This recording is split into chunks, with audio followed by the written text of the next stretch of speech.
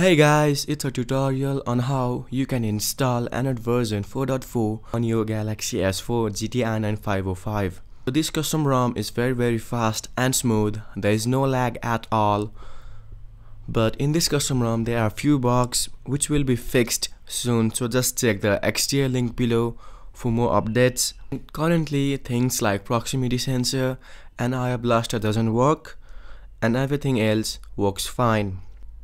So to install this custom ROM on your phone needs to be rooted and must have any custom recovery installed on your phone. If you don't know how to root your phone and install any custom recovery, check the link below in the description box. There's a link on how you can root your phone and install any custom recovery, and also download the G apps and the ROM file. Both the links are in the description box. Just head over to the XDA page and download those custom ROMs. Just copy those files on your phone's memory, and now we need to boot Galaxy S4 into recovery mode.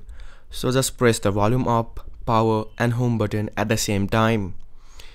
Keep it holding until you reboot into recovery mode.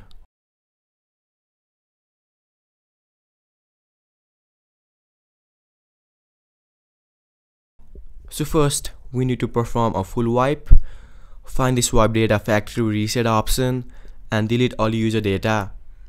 Then find this wipe cache partition option and delete and hit yes wipe cache. Now go to advanced, find this wipe Dalvik cache option and delete and hit yes wipe Dalvik cache. Go back, hit install from SD card, choose zip from SD card and navigate to wherever you have downloaded the unofficial CM11 zip file and install it. After the installation is complete, again hit install zip from SD card and find the GApps file and install it.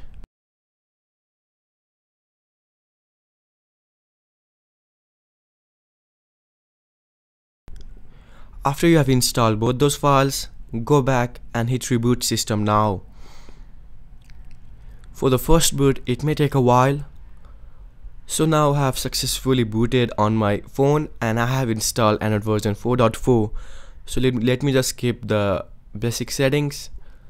So that's all on how you can install Android version 4.4 on your Galaxy S4 GT-I9505.